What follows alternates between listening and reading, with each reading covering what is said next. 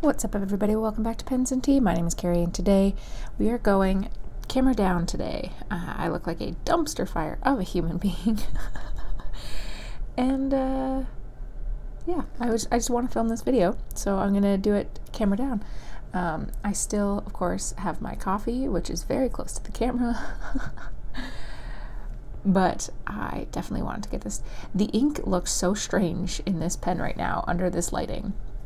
I have Sailor 224 in here, and it looks like neon green, like alien blood or something. That is so odd, but I absolutely love it. So what are we looking at today? Well, if you have ever looked at a Narwhal pen before, then that may look familiar. I'm gonna open up my notebook here.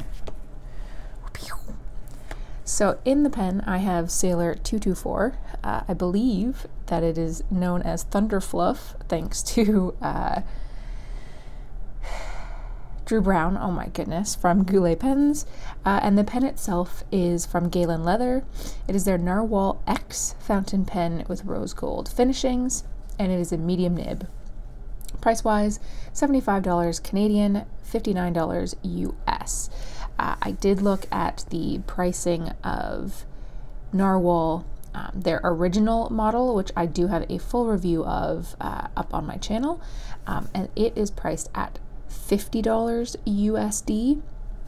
Now there's some sales that are going on actually right now, so this isn't too far off of the regular price, because sometimes special editions or limited editions can definitely get up there.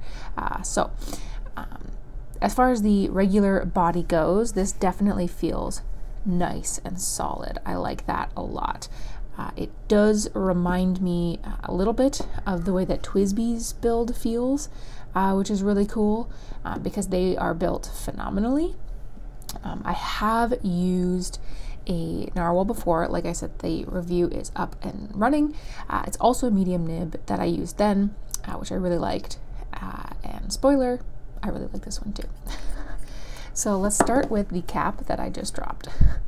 The top of the pen, hello, is just a blank finial. It's all rose gold trim. The clip itself is also rose gold. Despite the way that it looks, you cannot press the back end to raise the clip. You do have to function it like a normal clip, and it's very stiff. It's quite hard, actually. Sorry for the sniff. It does hurt a little bit. And the whole inner cap is clear, obviously, like the rest of the pen. And the rest of the pen itself is clear as well. Now, where the cap meets the body of the pen, there is another rose gold band that says Narwhal twice with a dot separating them. And the threads are very, very smooth, like very shallow. You do not feel them at all, and they do thread quite nicely. I do wish they were a little more clear, but I know with friction, that's hard to do. Then you come to the body of the pen, which you can see it is stamped in Galen Leather Co. The nice thing about this versus other stamps that they've done, special editions that they've done, is you cannot really see it. So I'm gonna bust out one of my Kavecos here. So one of the Kavecos they have, like, that is a super prominent. Now this is a Kaveco thing. They want it to be this super prominent, whereas I guess Narwhal doesn't have that same specification, but you can't really see the Galen Leather very easily unless you're looking for it. I like that quite a bit. And then you come into the actual piston mechanism itself, which again is rose gold, and the entire thing is a demo. Which is quite nice. I like the rose gold demo version much better than like a silver or a gold. I'm not really a gold person all that much, so I like the rose gold. The grip section itself does taper down a little bit, but it's kind of difficult to show you, but it does have a pretty severe flare out so your fingertips will not slip past. And it is very, very comfortable to hold. And try and lift up my tripod here. It's very comfortable to hold. It's got a nice weight to it that sits right in the crook of my hand, and I like that quite a bit. I do not post this pen. It is a very long pen. You can if you want to, but it just becomes unwieldy if you do that. So I don't recommend it. Let's bust out some paper here. Oopsies, I hit the camera. Alright, so this paper, by the way, is also from Galen Leather. They're not sponsoring this, by the way. I was sent this pen for free for the purpose of review, but I'm not being paid for it. This is Tomoe River Notebook 52 GSM. So, just so you know what I'm writing on. And let's uncap this bad boy. And my camera never focuses right off the bat. There we go. And yes, I know a lot of you are tired of the quick brown fox. But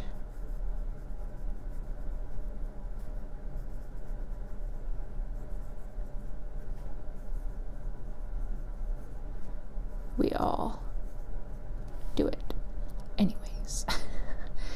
So like I said, the ink for today is Sailor 224, and the nib on this beautiful rose gold Narwhal X from Galen Leather is a steel medium.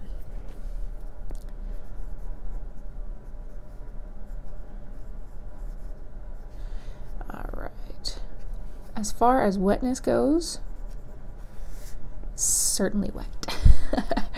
And I like that very, very much. I mean, you can see just how wet that is. Line variation, you're not going to get any. It is quite a stiff nib, and it is a typical ball. There's no variation to it. Reverse. You can certainly reverse right to like an extra fine, and it's quite nice actually. Now for some fast writing, I've never had any issues whatsoever, except when I rotate the pen too much. If you've never checked out this ink, by the way, highly recommend. Because this is a wet writer, it doesn't show the crazy variation you can get like this did when I smeared it, but I like it quite a bit. It's a bit expensive, but it's totally different than pretty much anything I have, so I like it a lot. Do I recommend? I don't think I know how to spell recommend.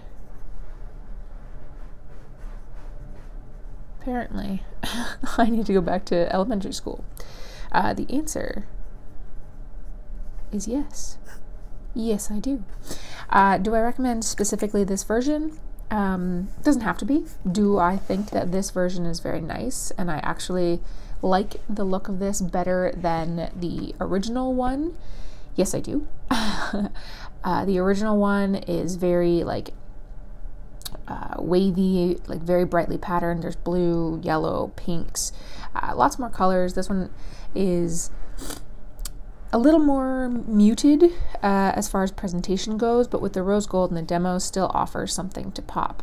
And I like the fact that this is clear and I can see my ink sloshing around. I don't have too many demos, so I like that this is in the collection.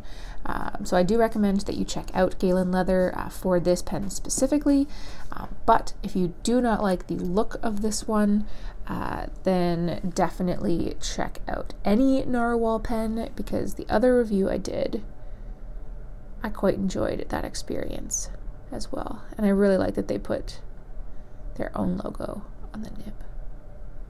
It's very nice. So, what do you think? Do you like the look of this pen? Have you ever used a Narwhal pen before? Did you like it? Would you recommend it to other people? If you like this video, hit that like button. If you liked it a lot but haven't done so already, do hit the subscribe button. New videos come out every Monday and Friday, and the occasional bonus content on Tuesday. Check out the description for my Instagram, Patreon, and Discord server. And as always, if you're still watching this far in, you're the reason why I make these videos. Thanks so much, guys. I'll see you next time. Bye. All right, my beautiful patrons, thank you all for your support. If you have recently supported me as a VIP patron or above and don't see your name, don't fear. This was recorded February 26th, so it will be there as soon as I can get it updated.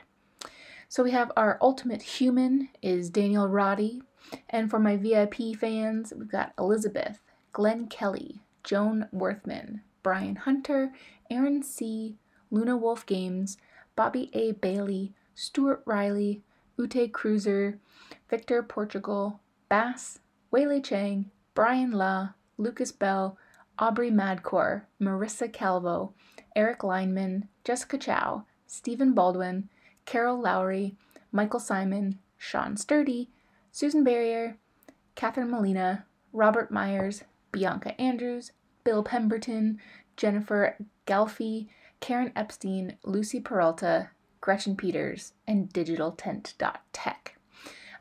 For those who are not VIP tier or above, it does not matter. I still appreciate that you're here and that you make all of the difference. I appreciate you all, and I'll see you next time. Bye.